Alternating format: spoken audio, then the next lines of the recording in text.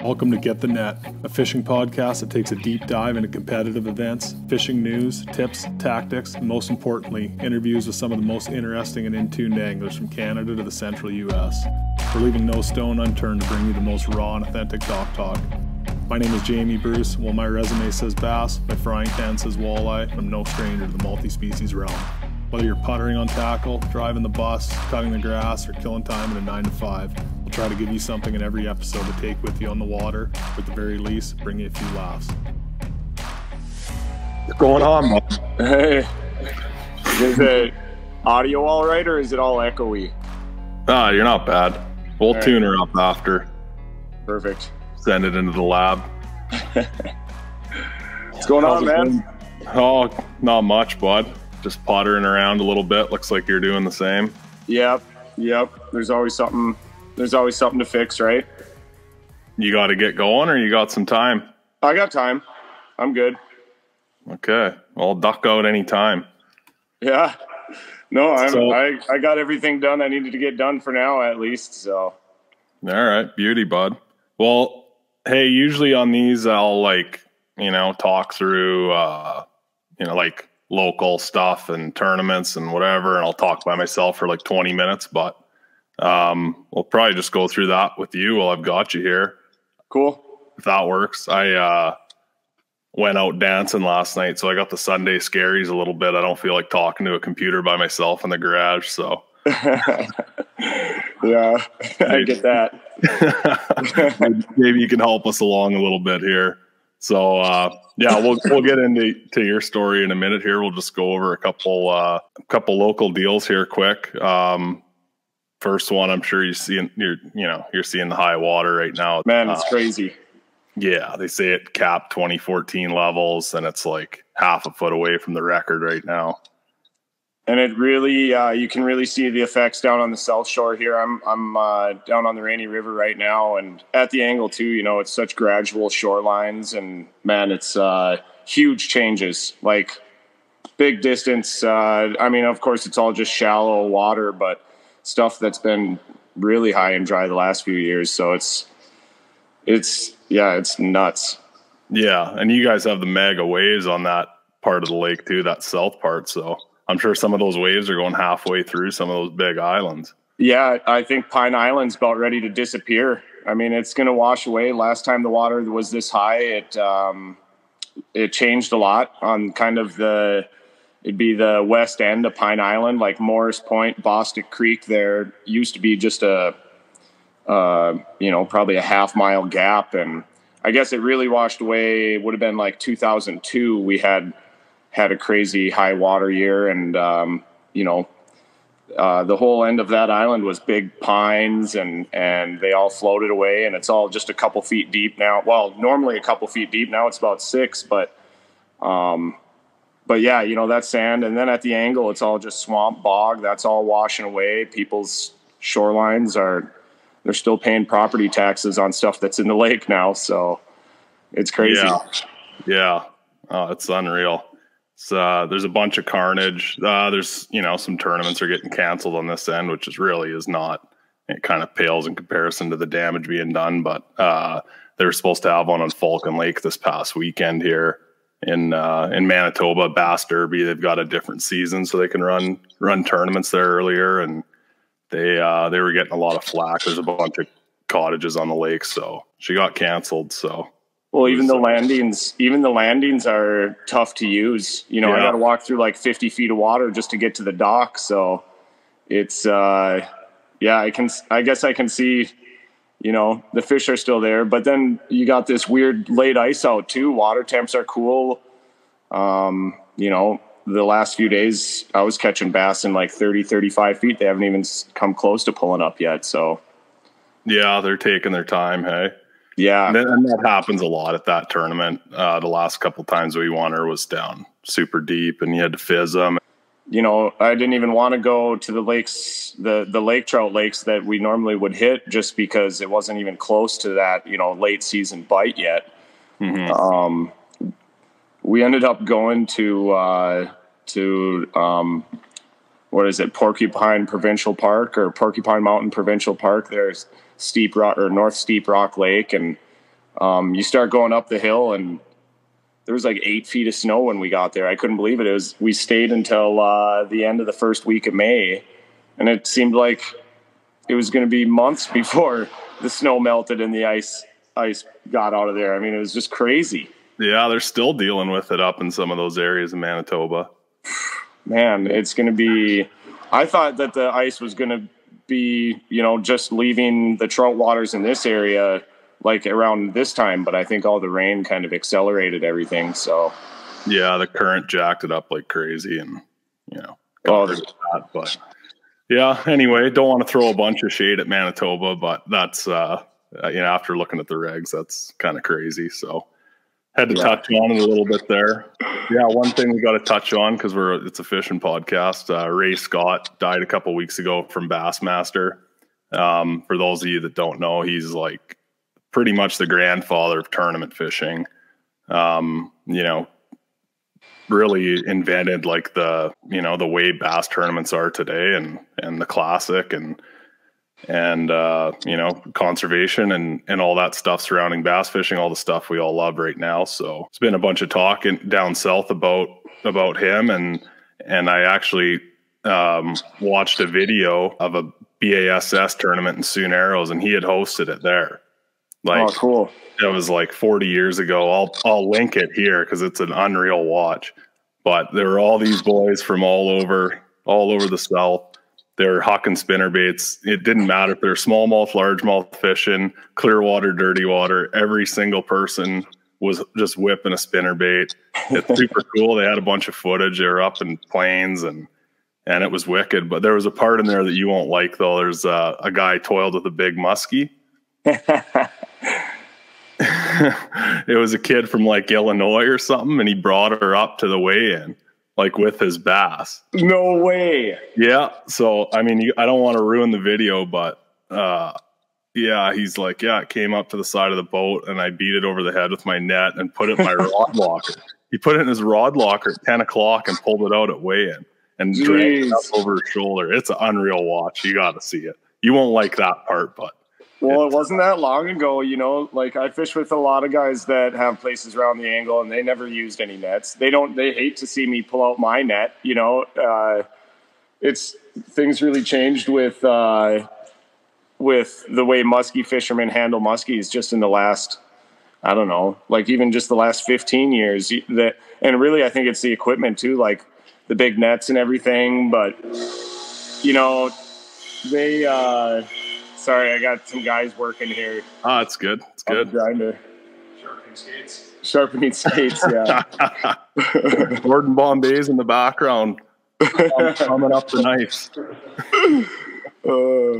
But yeah, and it's just crazy to even just the other day, my buddies got some videos from when around the angle, and they had the big, with the VHS and the camera right on it. They'd bring it out there with them, and they're just playing it out. And my favorite part is he's like, oh, what's that, 53, 54? And they hoist it out of the water and just lay it on the floor on top of a tape measure. And of course, it's only like 48, but that's kind of where I think you get a lot of the old timers talking about big fish. They're like just eyeballing them, and nobody used a bump board or anything, but they're hardy fish at times. But man, I've had a couple go belly up that just, I mean, by the time you get them to the boat, just from the fight, they take a lure deep or something. And it's like, if you don't want to hurt the fish, probably shouldn't even be using hooks, I guess, because.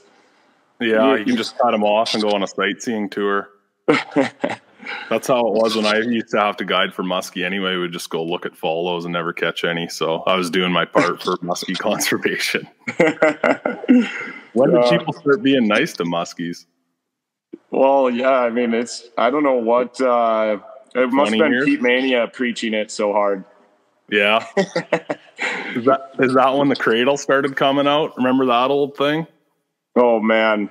Yeah. Like when I first started muskie fishing, I didn't really know, I thought that the cradle was the thing. I had seen videos where guys are using cradles. And so I hop in the boat with some friends of mine, or actually they hopped in with me, and I pull the cradle out and they're like, "What are you doing?" You know, I just, like I said, I didn't even look into it or anything. And I was like, "What, you guys don't have a cradle?" And they're like, "No."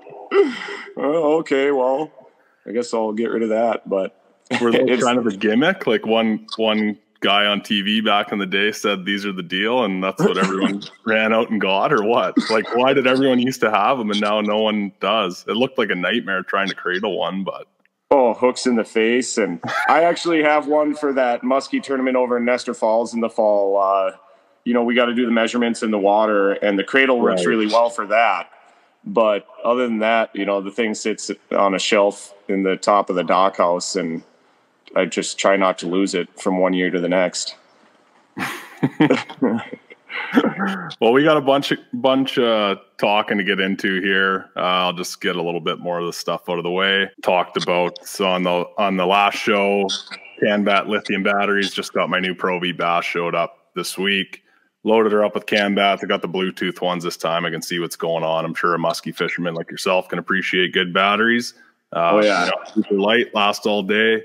And yeah, I mean, they're a spendy hit up front, but they're worth it in the end. So if you want to save a few bucks on them, type in Bruce5 at canbat.com, save you a few bucks there. And then, yeah, BT Fishing, promo code Get the Net, save you another 10% again. Lots of people were using that the last couple of weeks. You know, lately on the bass front, the clean jig's going to be real dialed in this year with the high water. It's just a swim jig with a Texas rig swim bait you can fire around in the bush, and deadly on the bass front. And then just the end jig and a Ned rig. It's our version of a Ned head. You know, been hammering them. It's got a cool design. It definitely catches them. So check that out, btfishing.com, promo code Get the Net. All right, bud, I got that out of the way. We got to dive deep on you. I'm excited to talk to you. The first few guests that we've had have been like tournament guys.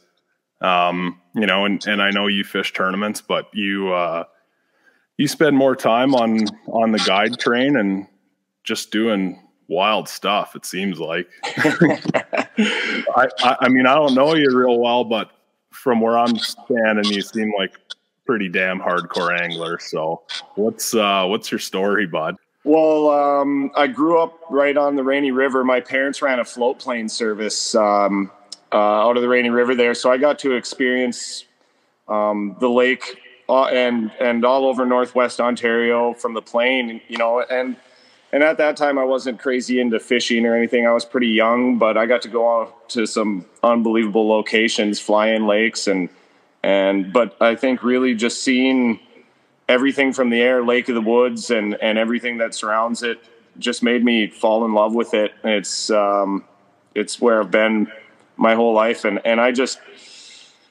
you know, I guess I kind of always wanted to guide, but I guess I didn't really picture myself doing it right out of school or whatever. I kind of figured I knew I should probably get a real job first and try and make some money before I got into guiding. And I guess when I was trying to get a real job was kind of that recession time. And I was, you know, kind of just looked at guiding like, well, you know, I'll do it for a few years here. And I was just working around the resorts on the docks and just everything. And, you know, they stuck me in a boat, and I just really enjoy getting out there and taking people fishing, you know, and I enjoy the history of the lake and learning something every day you go out. And I just, you know, I have a tough time not being out there. I spend a lot of time. I don't know how many days a year I spend on Lake of the Woods, but it's got to be like 300 plus or something between the summer and winter. And yeah, the number's crazy. And this is the only place you can do that, you know, fish it almost every day and still look forward to going around the next corner, because you can, you know, there's still lots of stuff you can't, like, no one can fish in a lifetime. Oh, not even close. And like I said, you're learning something every day you go out. Whether, you know, with guiding, it might be learning how to deal with people or the fishing side of it. I mean, there's just with guiding, if you're not learning something every day, you're probably not doing it right, or you're just not into it, I guess. And I know a lot of guides, there's, throughout Minnesota, there's like 5 guides on every block, and they fish the same lakes, and a lot of guys get burnt out because you're just going to the same spots.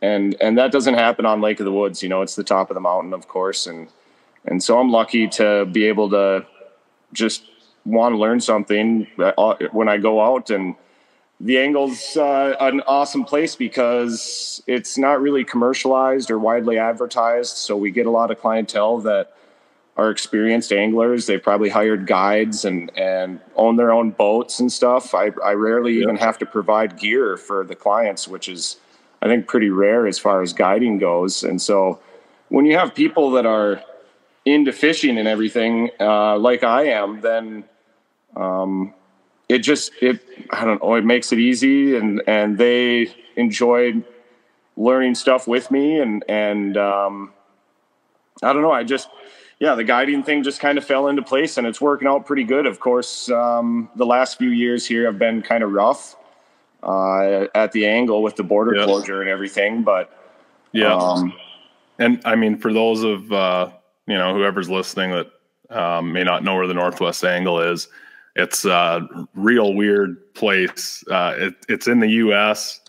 It's surrounded by Canada, and it's like on the border of the U.S. Canada on Lake of the Woods. I don't know what happened there, but there's a little piece of Minnesota in the middle of Lake of the Woods, and they had it all messed up. They had the map of the lake at the time when they were drawing the border. It was oval shaped with like 9 islands on it, and they kind of had the oval going like at southeast to northwest, and so and then they were screwed up. They thought that the headwaters of the Mississippi River were at the northwest side of Lake of the Woods.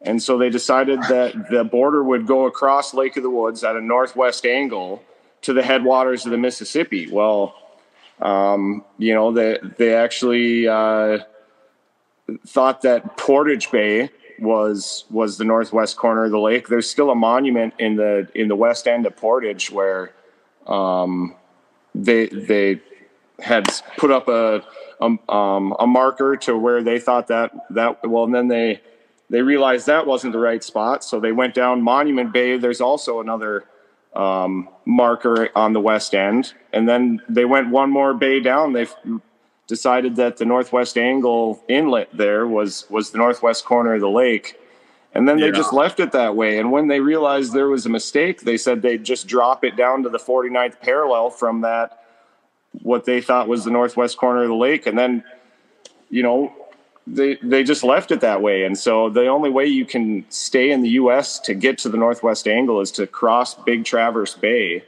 Otherwise, to travel up by land, you got to go through Manitoba for I suppose like 30 miles, and then you cross back into the U.S. on a gravel road. There's no border station.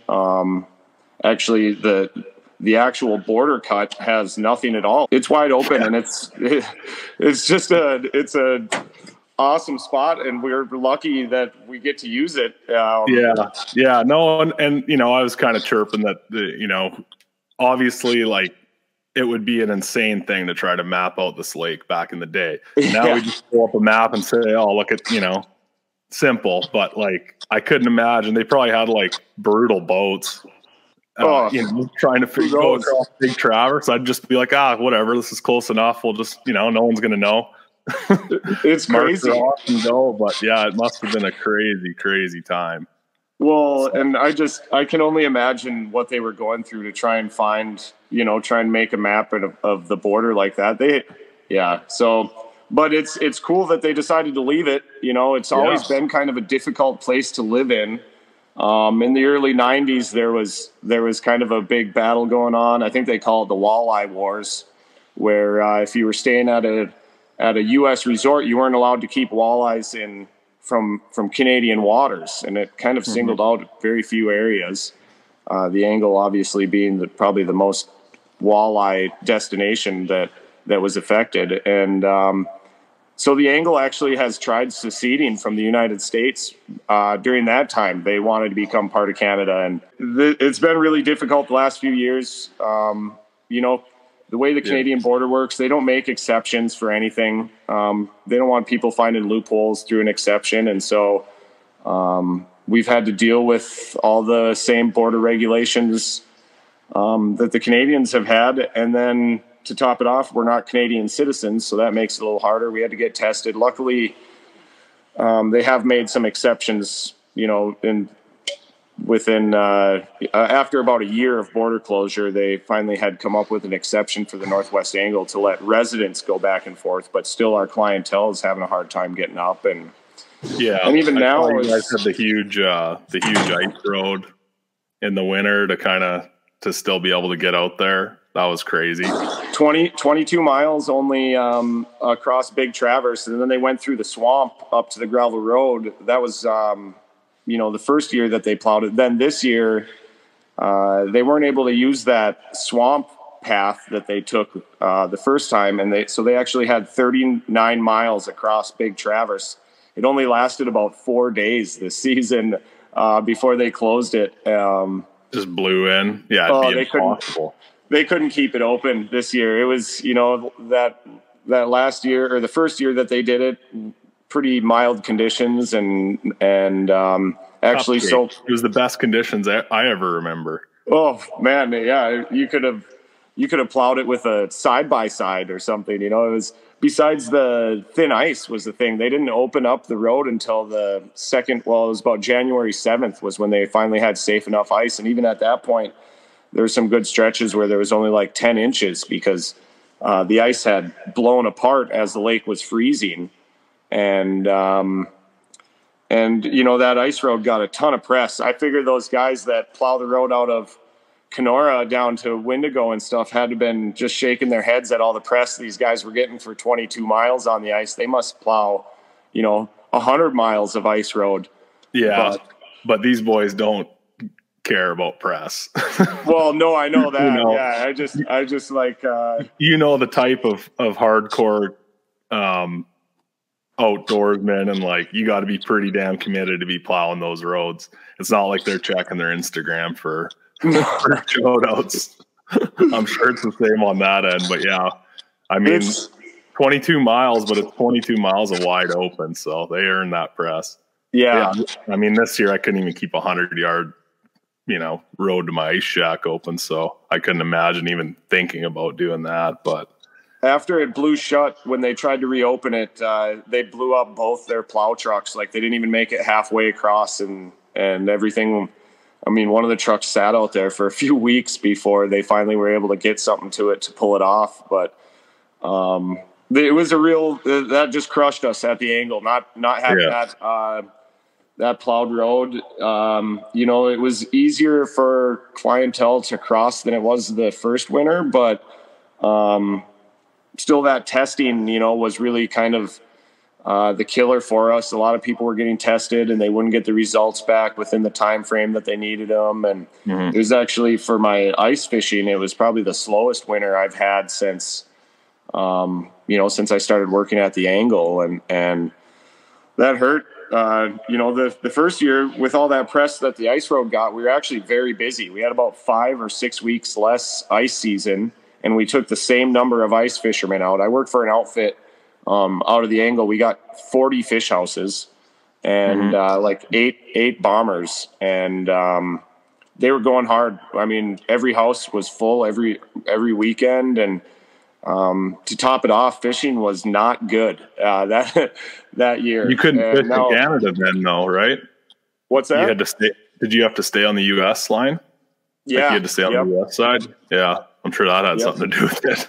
Well, with those 40 fish houses, we stay on the U.S. side. Okay, I got you. We aren't allowed to leave shacks in Ontario overnight when we're crossing the border, and so like Red Fox ice fishing, all those shacks are stateside, and then I do, you know, snowmobile trips onto the Ontario side. But it was funny because we were so busy that year, and fishing was not good. Now this year, we didn't have nearly the amount of fishermen we normally would, and fishing was good. And it wasn't just because there was less people out there. Like, there was just a better group of fish that had moved up into the area we fish in. And it was too bad that we couldn't have had that the year that we were really grinding. It was, you know, of course, I think a lot of guys don't realize how much harder we work on the ice when fishing is bad. Oh, dude. Yeah. Anyone that says they want to guide in the winter, I just say no. Just don't. You know, I mean, that's why you're unique, because you still love it and you still grind at it, and every day it's just like, to someone who's done it and seen the hardship and like how much equipment you break and just how much work it is, to see you still doing it is like, it's wild, and loving it. I don't know, maybe you still seem to have the passion for it. Yeah, absolutely. I enjoy the winter out there. I really like the fact that I can get to parts of the lake that are harder to reach for me in the summer. I can cruise up to Whitefish Bay. I do that just about, anytime I have a day off, I go look for lake trout, and it's, I enjoy riding too. And so, that's just awesome to cruise across the lake, breaking trail the whole way. We maybe put on 100 miles in a day, and then you're catching some fish and just covering beautiful country. I love going through that Alanu Peninsula, those old trapper trails through the peninsula over to the other side is just a whole adventure on its own. So, yeah, bud. Lake, you ever go in there? Oh yeah. And I'll bleep out the name of the lake just because we're on a podcast. We don't want to expose her. It's not easy to get into anyways. No, I've got a good story about that actually. A few years ago, you'd know Spencer. He guided around the angle back in the day a little bit. Yeah.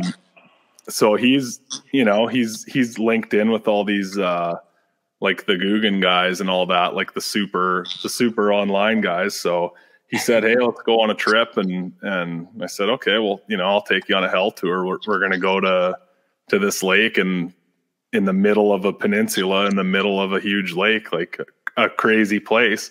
I heard there's a trail here and here, and this John B, like the king of the Guggens was there.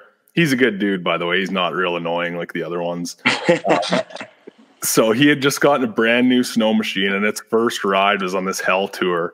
Like, all it was tag alders, hopping over stumps. I'm on a Skidoo Expedition wide track and absolutely destroying that. He's on this little like 550 thing, and it was just destroyed by the end of the trip. We caught like 3 walleye in there, and everyone's gear was broken, so we couldn't even wait till the night bite. So we just cut our losses and beat it out of there. I remember that year was when there was that bad ice storm in the fall too. So like every tree was laid over, and it wasn't that year. It would have been impossible that day. It must have been like the year before. It was grown in, but it wasn't like all the spruce trees weren't bowed over. Like, we would have just turned around. Yeah. I remember that because I think you guys tried taking that trail that goes through like the back end, right? We did. So we made it. There used to be one there. Well, I haven't taken it for years, but the trail that goes right from Lake is the next one in between or something. The more you say, the more I have to edit them out. So just keep it. Oh, sorry. Yeah. Well, it's just that first path on that one you guys took is all small spruce trees, and now I haven't taken that way in years. There's another one that goes to the north, from the north end of the back of that bay, and that one's easier. But there's some guy in Sioux Narrows that cuts those trails open. But yeah, they had like cut it open. It was still a hell tour. Well, when we went on that Manitoba trip a couple weeks ago,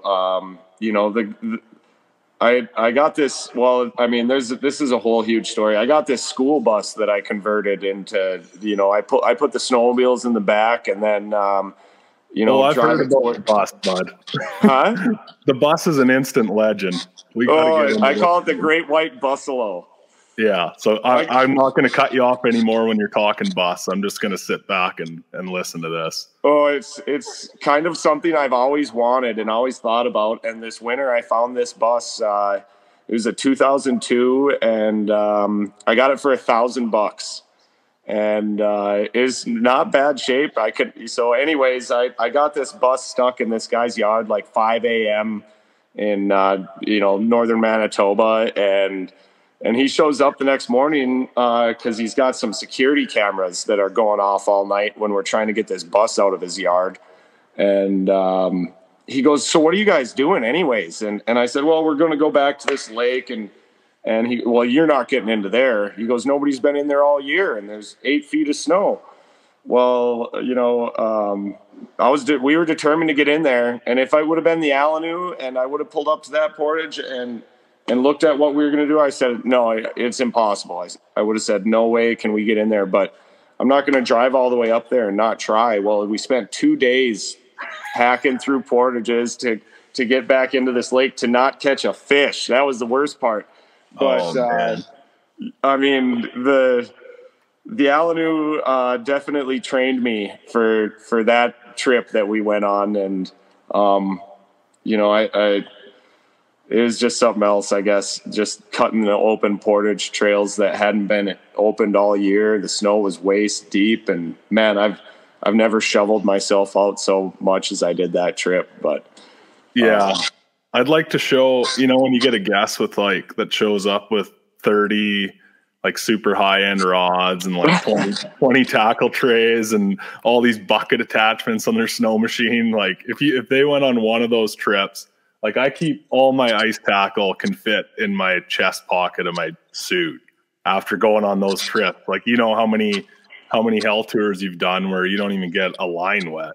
Oh, you break half the gear you bring with you. But I remember there was one time I took this guy, had worked at the Angle, and I hadn't really fished with him before. He had never been through the Alanoo. And so we head out late season, lake trout, and he had his rods in a backpack sticking up, like this. And I said right away, "Hey, you want me to carry those on my sled for you?" And he's, "Nah," and they're all brand new $200 rods. And I'm like, "Oh geez." And yeah, we hadn't even got 1 mile in and they were all snapped off. Like, right. I mean, we got there, he was using rods like this long, one eye left on them. And I've gotten lucky, I guess. The thing that happens to me all the time is the line catches a branch and I'll spool out the whole reel without realizing it. I get to the other side and I grab my rod and, luckily I brought another one that hopefully didn't catch a branch.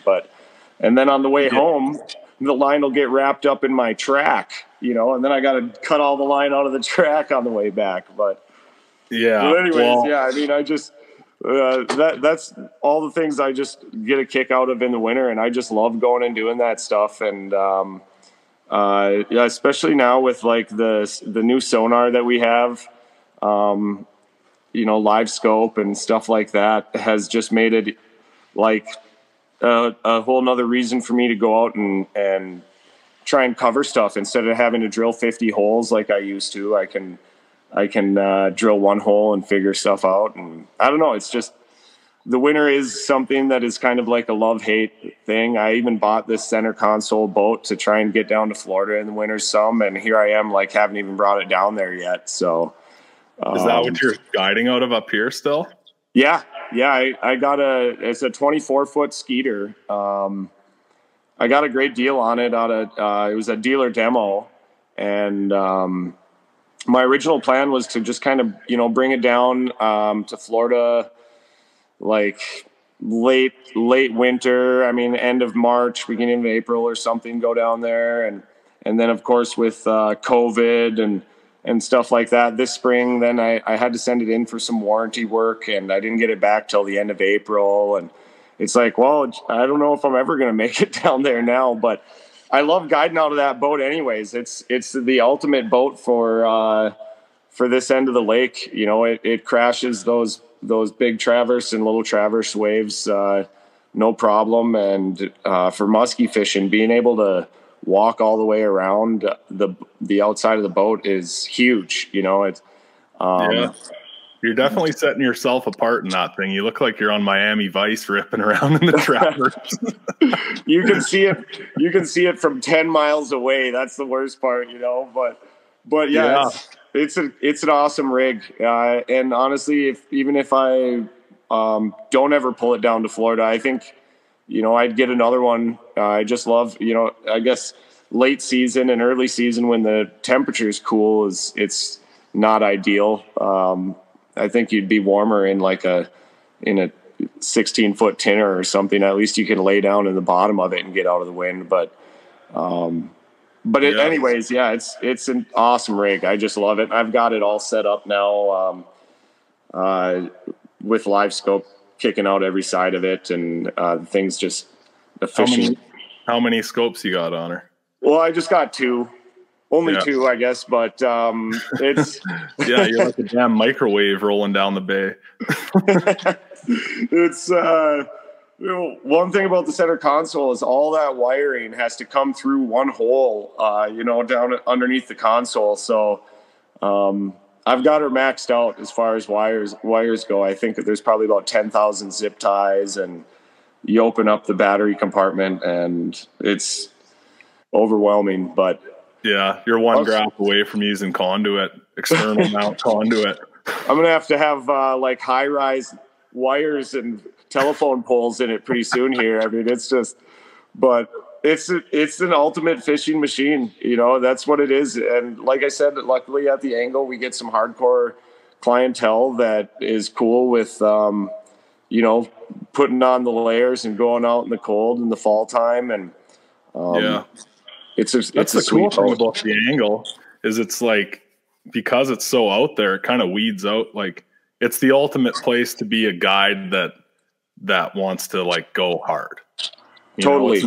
It's not like a destination. Well, I don't know, maybe it is, but it's not like, you know, where people are coming up and doing half days and just happy if they catch a fish and you know, sitting on the beach the rest of the day. It's like, it seems like a hardcore fishing destination. So absolutely. It's anglers that come there. And like I said, I rarely even have to provide any gear for anybody that comes up. And it's makes it nice for me because I do like to go hard. And sometimes it's kind of disappointing if you get somebody that isn't wanting to go hard with me, especially if you get a good day of fishing or something. But, you know, the biggest thing with guiding is being a good fisherman is not the most important part of being a good guide. And I'm sure you know that. Not even close. No, you got to know how to deal with people. And so that's one thing I've gotten good at. I think part of it was growing up around the resorts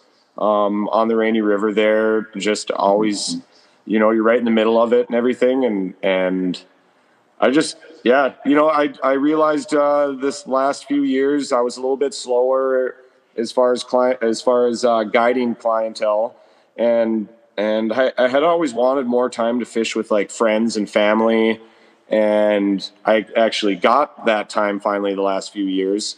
Well, it made me realize how much I really enjoy taking people out there that don't get to experience it every day, but want to, you know, so a lot of these guys, like you say, the Angle is kind of an angler's destination. And these guys have been thinking about this trip for like 51 weeks. Since the day they left, they've been thinking about coming back. And that's really, I realized that the last few years that you know, when I wasn't getting those people as often, it's just part of guiding that I really enjoy, I guess. I don't know. So, yeah. And I mean, I'm sure you've got, and I've had it before too. You've had clients over the years that it's kind of just turns into fishing with buddies. You know, if you see the same ones the same week every year, it's just kind of totally. You know, I bet like 80% of my clientele is return. You know, they'll book for next year when they leave, and that makes it really nice because I know what to expect from them. They know what to expect from me. And like you say, it just turns into a friendship, except for I still got to get paid. So I don't try and get that good of friends with them, you know. No, but yeah, it's awesome that I get people coming back year after year, and I haven't been able to get a lot of them to come back that I had fished with for years before the border closure. So I'm excited to start seeing them coming back. I think now things are starting to get a little easier for people to come up. Of course, now this year gas is expensive. I feel like that's keeping some people from booking, but yeah, they're throwing lots of curveballs coming your way, you know, and you have buddies up here at Crawford's camps and Indian Head, and yeah, it's like, okay, finally you can open the doors, and oh yeah, we're just gonna have the highest water level ever and record gas prices, like just a throat punch on, you know, on top of 2 years of misery. But you know, you guys have proven you're resilient, and I'm sure it's going to come back around for you. Well, you know, the angle, we had it slower with the border closure, but I really think the Northwest Ontario resorts got hit even harder than we did. You know, at the angle, we are year round, but a lot of the Northwest Ontario spots are only, you know, that camp only be open for like 3 or 4 months out of the year. So I really was feeling for a lot of guys just north of me, and I think some guys have kind of packed up the guiding gig, and you know, it's tough to make it. Honestly, even this winter, I was starting to think, you know, starting to scrounge pretty hard for paying the bills and everything. And it's like, man, am I going to have to, because it's hard to get back into it once you go get a job somewhere else. And yeah, get a taste of the cushy life. And well, yeah, I mean, it's just the angle is a tough place to live on its own, and then you got no work on top of it, and it's just tough. But we're getting through it. You know, I at the beginning of the whole thing, I said, hey, I'll still be here when we get back to normal. And I'll admit there was a little bit where I was wondering if I was still going to be here, but I think things are, you know, rounding the corner a little bit. So yeah, bud, good to see you guys on the rebound. It was tough to watch. Yeah, but you're pastor now. You got your van. We got to dive back into that thing a little bit more. The Great White Buffalo. Yeah, I talked to Sean McGaughy this spring. And he was telling me about this van you've been ripping around in, and like, you know, parked it in Sioux Narrows, and we're catching a bunch of trout. Parked it in the ditch one night. Yeah. But I'm like, how does this guy love fishing this much still, where he's driving a van around and just cracking them like daylight to dark? You know, like it's awesome, man. It's like I said, I had thought about it forever, and this thing popped up, and walk me through it a little bit, like the layout. The layout? Yeah. So it was still a bus when I bought it. It's a 72 passenger bus. So it's like not big. It's as big as they get, you know. And I had just always thought about like how great it would be to be able to haul all the gear up with it, and then you just stay right in it. And I got it all the seats out, and I was trying to figure out a way that we can just open up the back end to put the sleds in, and I just kind of make it like a double door. You got the emergency door, and then I just hacked off like that back corner, and so it opens up like this. You drive them right in. I could probably fit like 3 or 4 sleds in it, and then we just, once we get to wherever we're fishing, the sleds just park outside, and I throw up kind of like a moving blanket thing. We stay right in it. It's awesome. I don't know. It's kick ass. What are you heating it with? Well, I just got a little propane heater. Yeah. I didn't really start using it until pretty late this season, so it wasn't real cold, but they are already insulated. It's got insulation in the walls and ceiling. The floor is the only thing that's not insulated. Yeah. So, you know, it actually heats pretty good. I could get rid of some windows. That would help. But the thing is a beast. It's got this gas engine in it, which isn't ideal, but when it comes to the gas pump, but it's good for like troubleshooting if there is any issues. And I think the fuel mileage is like, I mean, it's single digits. It's not good. It's got a drinking problem, like a serious drinking problem. But yeah, how big? It's got an 8.1 liter V8 in it, so it's like 496 big block. The thing's got power for days, and I can't wait to throw some exhaust on it and really get it barking. But it's just a beast, man. I pull up to the border with it, and the agents just look at me like, you're getting searched. Well, that's the craziest thing. Side, sir. That's the craziest. So I stayed in the bus for like 2 weeks in Manitoba, and when I left, when we were on our way home, I realized I had lost my phone. So I like tore the whole bus apart looking for it. I dropped my buddy off in Winnipeg, and I'm heading for the border. By the time I get there, it's like 3:30 a.m. I look like I'm homeless. I'm just greasy and the bus stinks. It's like a locker room, and to top it off, everything is just, I like all my suitcases and stuff. I just ripped everything apart. And so the bus is just a mess. And I'm thinking, man, these guys are going to tear me apart. And I pull up, and he goes, "Where are you coming from?" And I said, "North Steep Rock Lake." And he just goes, "You bringing anything in from Canada?" I said, "Nope." He said, "Have a good night." And I barely even slowed down. I couldn't believe it. I went straight and bought a lottery ticket right after that, but I figured I must have already used all my luck up because I didn't win. But yeah, I mean, I couldn't believe it. But no, it's something else, and the border agents just love it. I pull up, and they're just everybody comes out and just comes in to check it out. They're not even searching me. They're just so you put your sleds right in the back of this thing, huh? And I'm like, yep. And they're like, sweet. And I'm like, but it is. You never have any salt on your rig. Oh, it's perfect. Yeah. If anything breaks, you pull it in, thaw it out, and then you can just stay in it on top of it. The first trip we made in it, the first trip I stayed at Sean's place. Yeah. And going down the Angle Road, it was just relentless washboard. I had brake lines snapping off, and I had to just make one trip to figure out what was going to break. Well, then the next trip, we went to Sioux Narrows. It was that April blizzard. They got like 16 inches of snow, and I'm thinking that I'm going to be in a way of the plow truck in the morning. So we get off the ice, and I'm trying to move it around a little bit, end up sliding off the road.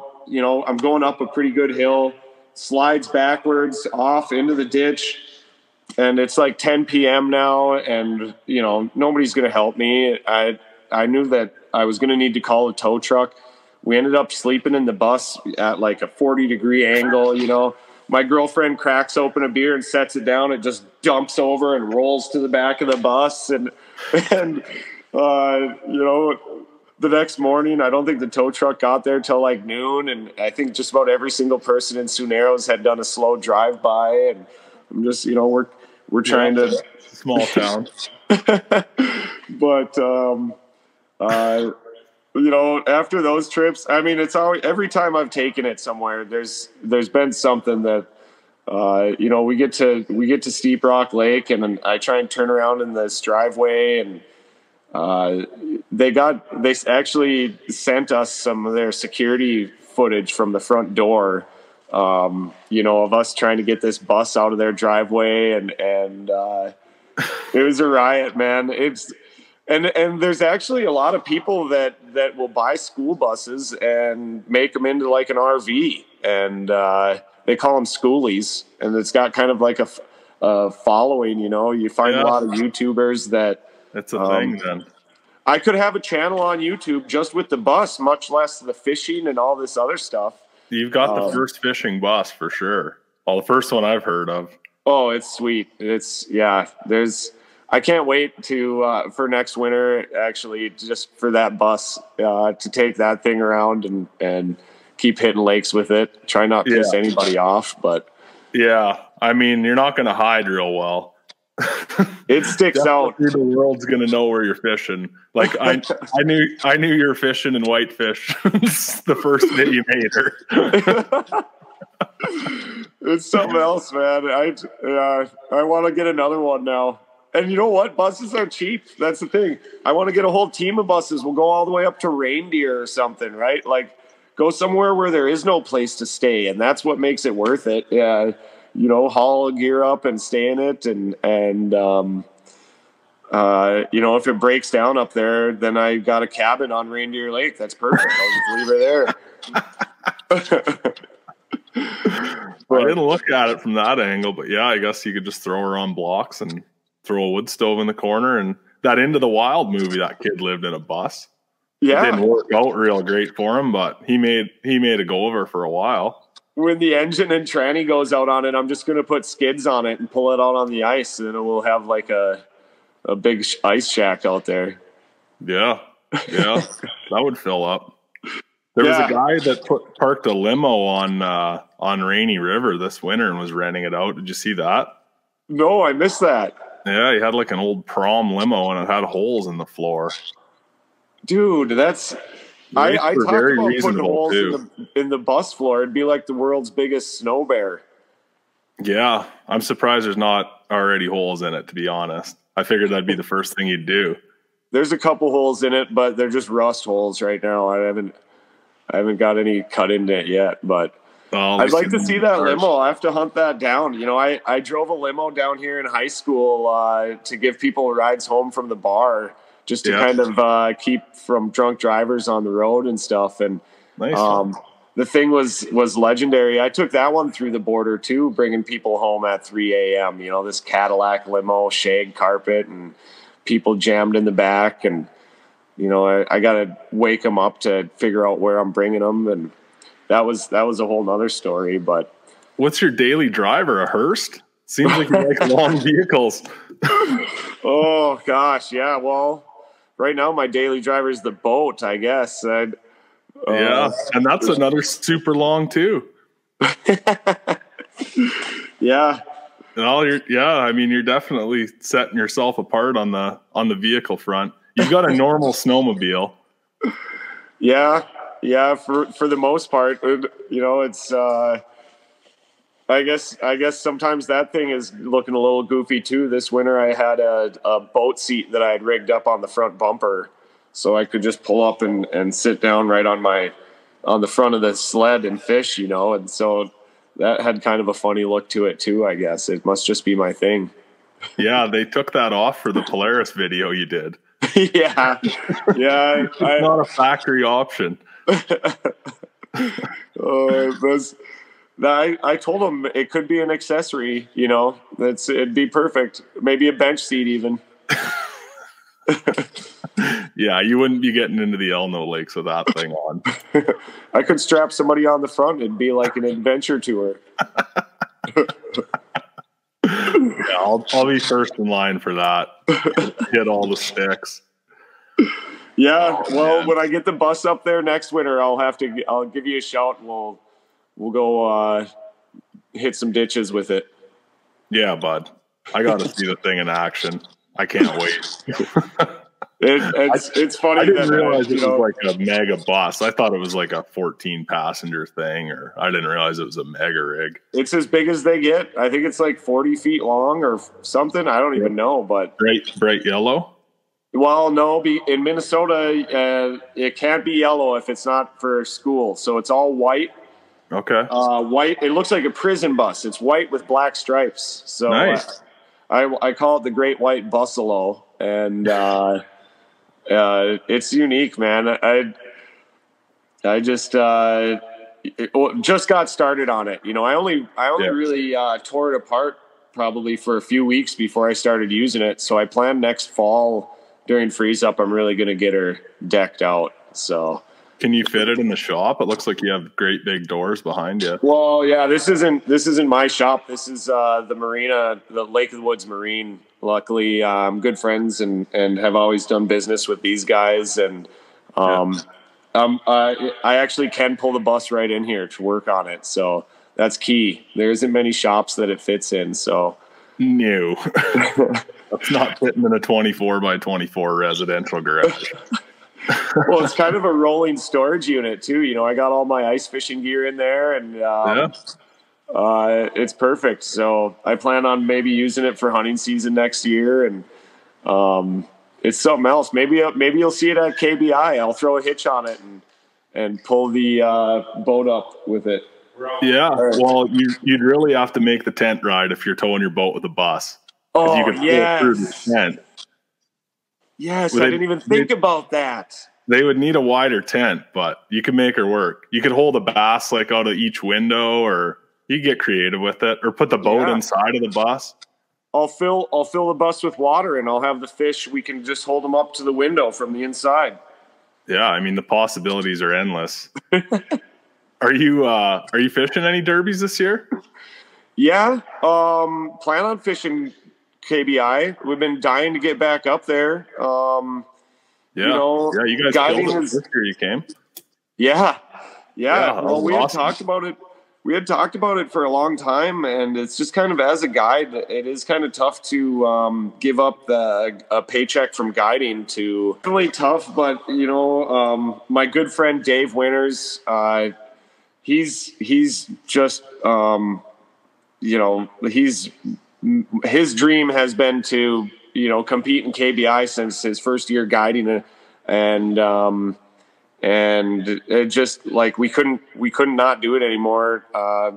Just seeing people go through the tent with their fish and everything, and then to be able to do it our first year there, man, it was something else. It just like I always thought that we would have a good chance at being able to go through the tent, but then to come up there and do it our first year was just like surreal. I mean, and Dave and I are best friends, but we're very different. And I look back on some of those shots from when we got to go through the tent, and Dave's just he's looking out at the people in front of him, and he sees every single set of eyes looking at him, and I look out and I'm not seeing anybody. It's just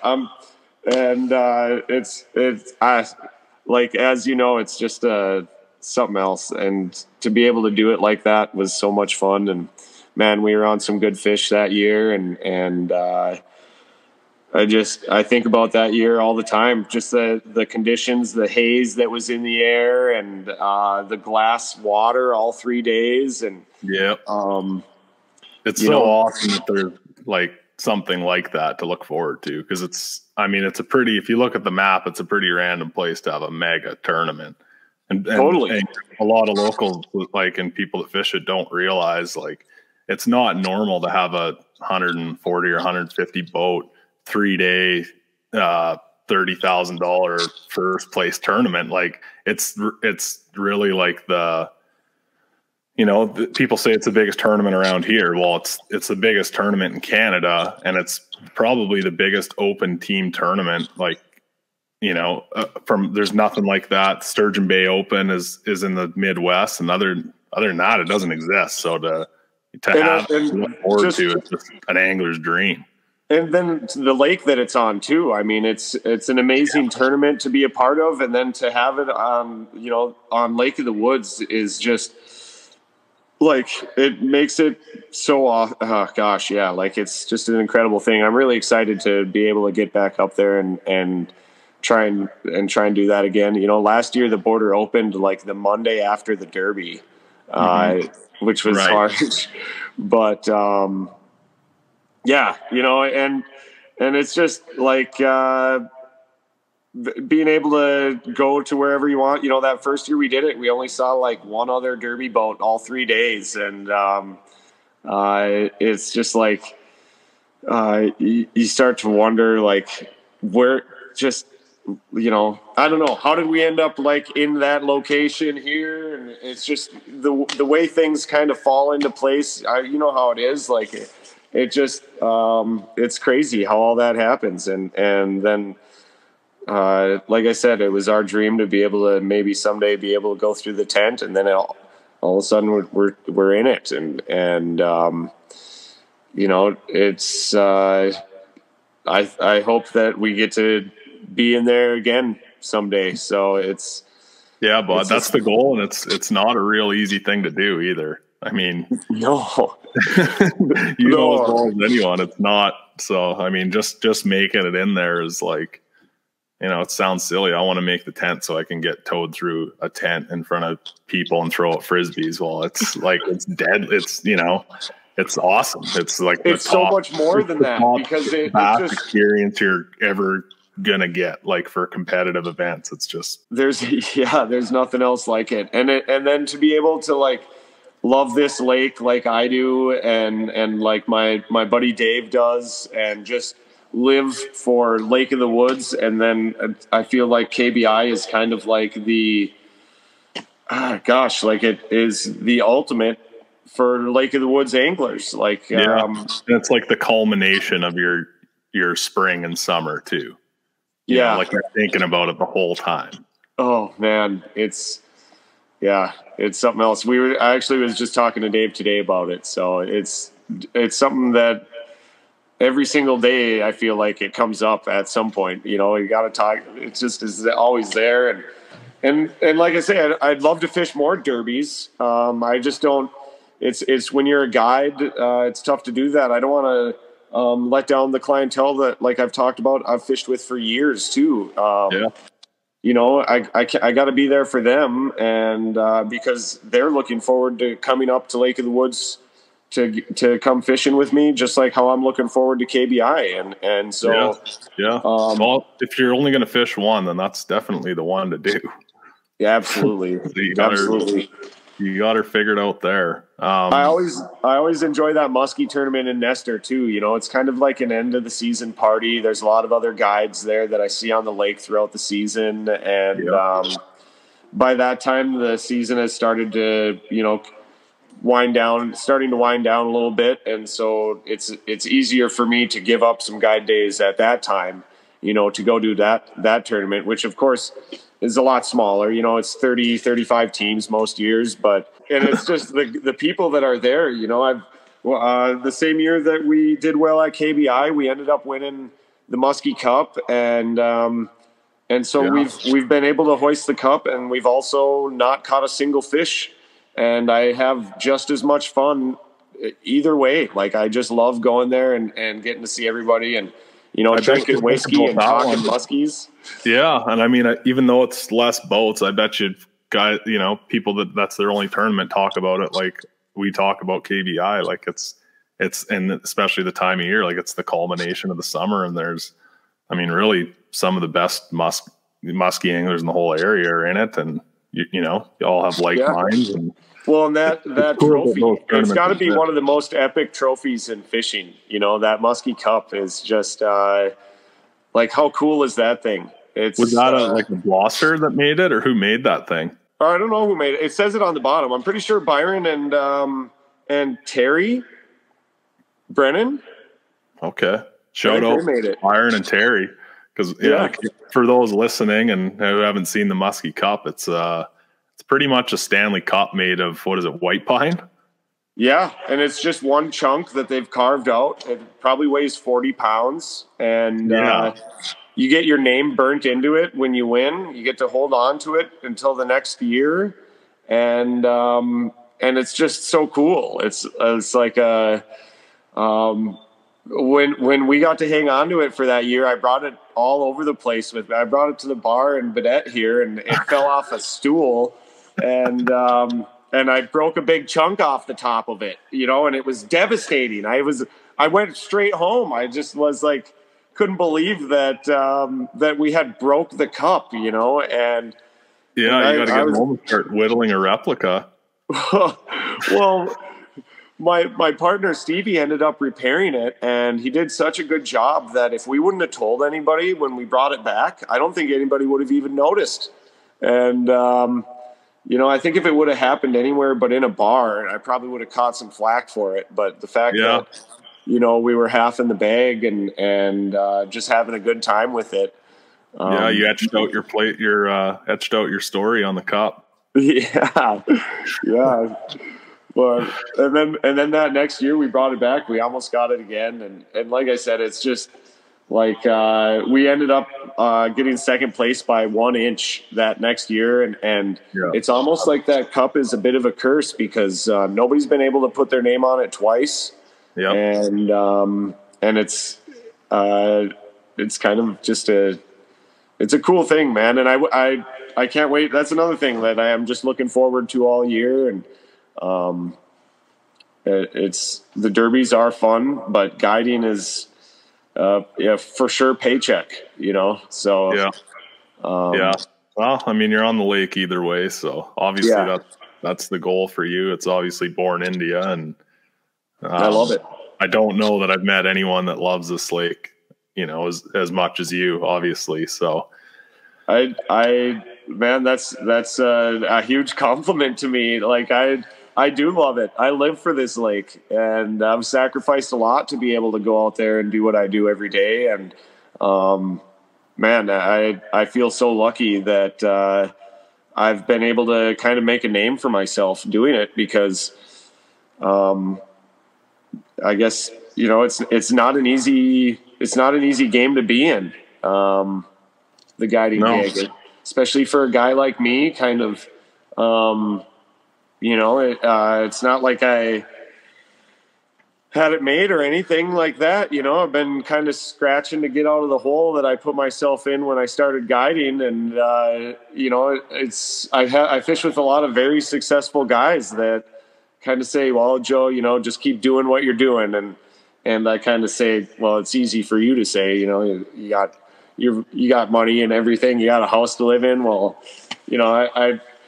I've always said, well, I can't fish out of a house, but I can sleep in my boat. So I guess I just got to pick now I got a bus at least. So yeah, you'll be good to go, man. It's working out. I'm sure there's lots of people that look at you and say like, that have envy coming the other way too. So it's awesome. I just I love it, and I don't know what else to say about it other than that. Like, it's not just the fishing, it's not just the people, it's not just the lake, but all those things together, like, I just can't imagine doing anything else. So it's a special place, definitely. Well, I mean, we could go on forever. Yeah, I don't know. I kind of don't even know what we talked about. We talked about a bus, and yeah, I mean, we just barely scratched the surface, but we're at like an hour and 15. We're probably gonna have to fire another one up. I'm sure whoever's listening to this is gonna, get a kick out of your stories, and that's cool, man. Yeah, I'd love to do it again. It's funny, I kind of had an idea of some things I wanted to talk about, and I don't know if I talked about any of them, but it's like I definitely this is cool. So hopefully some people can enjoy it. Yeah, I'm sure they will. And before you hop off, I don't know if you need any more clients, and maybe you won't get any through here, but drop us your info and pump your tires a little bit here while we log off. Yeah, I just I live and guide at the Northwest Angle. You can get a hold of me. My email is joecooper89@gmail.com. I got a website, joecooperlotw.com. I think it's still up. I don't know, but yeah, it's up. I creeped you. I probably got some updating to do on there, but we'll link that below. And you obviously do all the species, but you're kind of a musky specialist, right? I do. Yep. That's probably 80-90% of my clientele is musky fishing once the season gets started, but the walleyes and crappies and everything are kind of where the bread and butter is at as far as guiding goes. So any resort out of the angle I'll fish at, and or even the South Shore if it works out, Warroad or Baudette. But bud, just stay out of Sioux Narrows when you're guiding, hey? The boys need a piece of the pie too. You keep the Southland. We'll link your stuff below, and hopefully I run into you before KBI. But if not, have a good safe season, and we'll keep in touch, buddy. Thanks a bunch, man. I appreciate it. Thanks for taking time. I know you're busy, so get back to her. Appreciate it, man. Okay, well, that was Joe Cooper. Dude's got endless stories.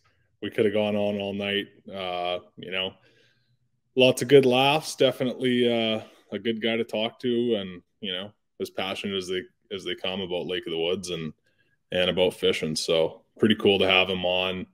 Just wanted to give a shout out while we're here to Manitoba Bass Anglers, Ben Lang, Trish, Mike Miles. There's a bunch of people involved that I'm missing, but they, you know, they had to deal with a lot setting up this Falcon Lake tournament and having to, you know, deal with all the community pressure and angler pressure and everything that comes along with that. So we're really lucky to have, you know, people like that in the area, you know, that are out there growing the sport and, you know, spending their own time doing a lot of this thankless work. So, thanks guys. Just wanted to give them a shout out. They're, heading to Lac de Bonnie this coming weekend. This will be released on a Thursday. So it'll be like that Saturday. There's a tournament there. There'll be some big weights, I'm sure.